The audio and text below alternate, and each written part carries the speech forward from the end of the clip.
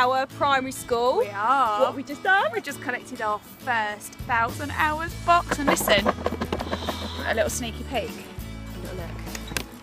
Oh! So exciting. So excited. Aye. We're at Kingsnorth. Yeah, and we've just collected our second 1,000 hours box of the day.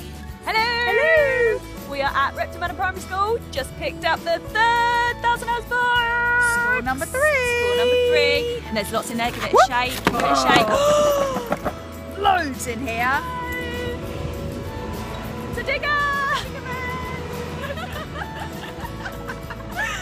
Oh, it's always a laugh. You never know Always what's a going to laugh. happen with us, eh? Hi!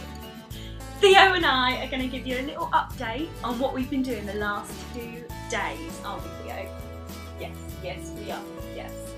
So we went to all 6 schools, we gathered them all in, and then last night 4 of us sat there with chocolate and we did a little data collection party where we totted up all the hours, we read through some of the amazing stories of the things that the kids have been up to. And we are so excited for the way the schools have just grabbed hold of this kindness revolution this year. And if you are a school and you couldn't be a part of it this year, you need to get in touch with us because we will be planning for 1,000 hours 2018 really soon once we've had a rest. So I'm really excited that soon we'll be able to share with you some stories, soon we'll be able to tell you a little bit more about what the kids were up to.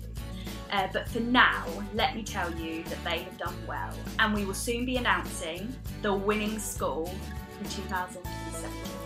Tomorrow is the last day for logging your hours.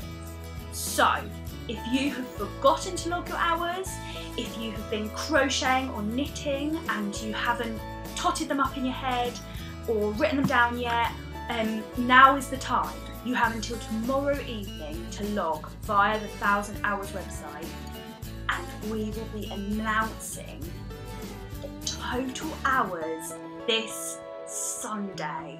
So be prepared for a celebration. From me and Theo, bye!